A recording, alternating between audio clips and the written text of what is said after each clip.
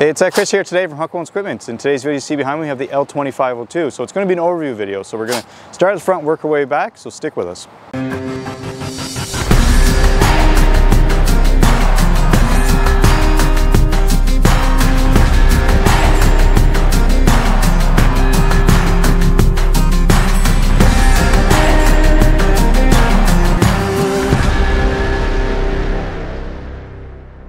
Okay, so what is a 2502? So that's in the Economy L lineup. So in that lineup you're going to have in the L02 series, you're going to have 25 and then go up to 33, 39, and then actually go supersize it to the L4802. They're all basically, the three smaller ones are on the same chassis size with the same loader. Just the only thing that changes is the horsepower, so i.e. the engine changes on them, but virtually the same layout on them all. The 2502 is the most popular unit we sell here in that lineup because it is zero emissions or minimal emissions on it compared to the 33 and the 39. So it kind of keeps the cost down.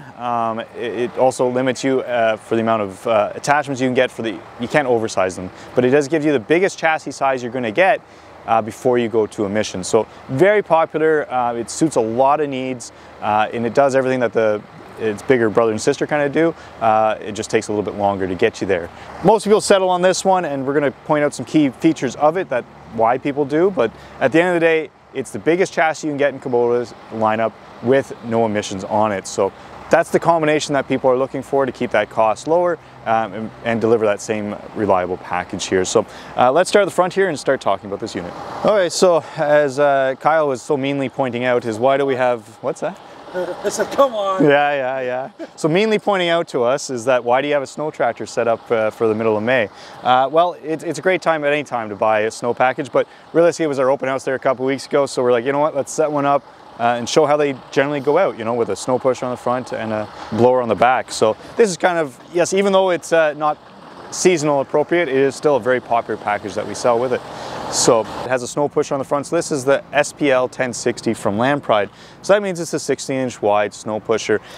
You can go up to the 72 on this, no problem. It just depends what you want to see. Again, this is being the 10 series, you'll see it a lot higher, and we always get them with the back drag option on top here.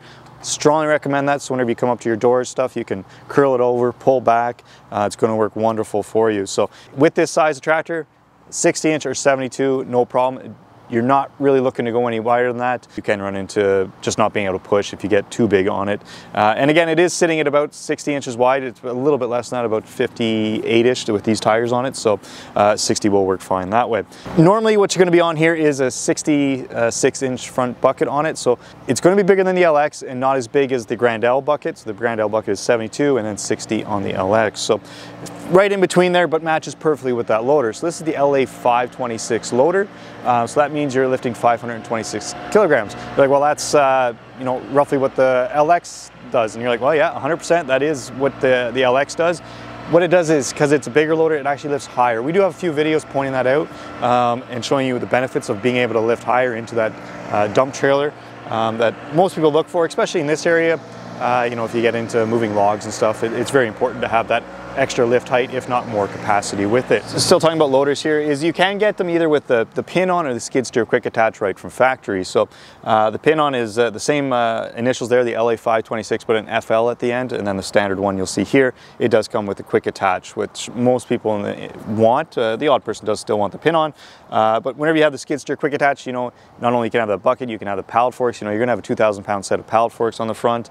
You're gonna get a grapple, you're gonna get a 60-inch front grapple on it. There's a multitude of different things that you want there, whether it's angle blades, snow pushers. It's all great whenever you have either skid steer quick attach and then maybe a third function installed on that. After that, you can get the grill guard insert. We don't have it on display here. They've been a little bit difficult to get coming out of the States, but highly recommend it if you're going anywhere near a bush, anywhere near a branch. Put that extra grill guard insert in there. Looks great and then protects all that important stuff.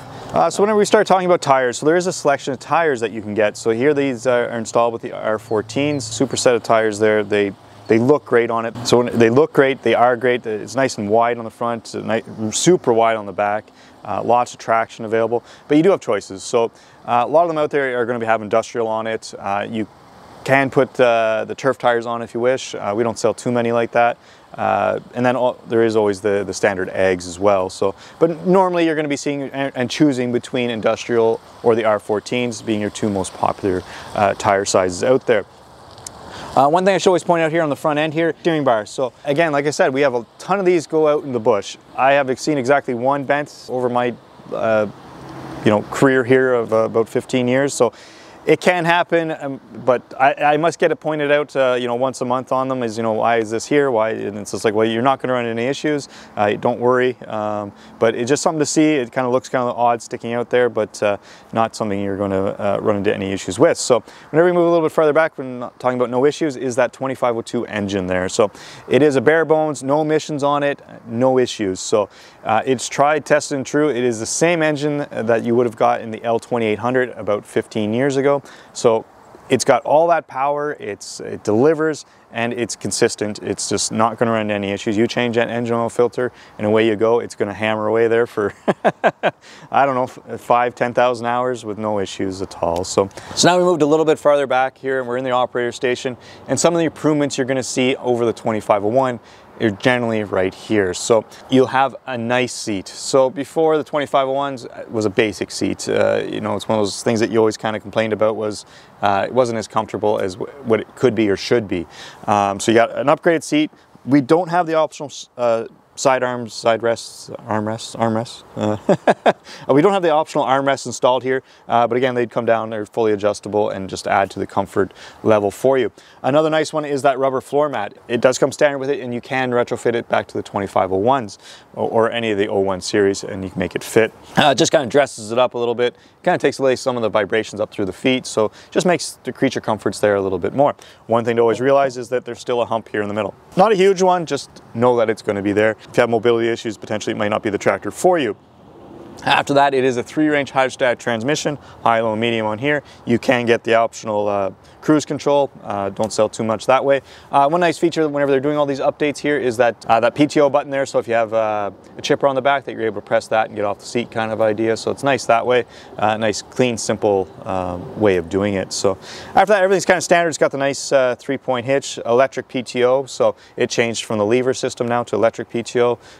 Nice little upgrade. Your loader controls are still in the same place. Being an economy tractor, it is not integrated into the fender. It is up top here, the way they were for about 75 years. So pretty straightforward, pretty simple operator station, and the kind of the way you want to see it in an economy tractor. So let's jump around and talk about the 3-point hitch. So we moved around to the back here, and you'll see we have the K64 installed on the back of this L2502. So the important things to know about rear implements on these units is you can't oversize it. It doesn't have the horsepower, so you're looking for size appropriate implements. So if I said, I'm going to put a 72-inch or 74-inch rear snowblower on this, it's not going to have the power whenever it snows a lot. Yes, it's going to blow snow whenever you get 5-10 centimeters. You get quite a bit, it's not going to do it. And that applies for tillers, discs, anything like that of that nature. There's going to be size appropriate implements whenever you're talking to your product specialist at your local Kubota dealership. They will size appropriate those implements for you. So you'll see on the 3-point hitch, there's no extendable ends on the ends of the arms here, so it makes it a little bit trickier whenever you're going to install implements, but at the end of the day, not a whole lot of difference. Then you have the turnbuckles on the side, a little bit cheaper.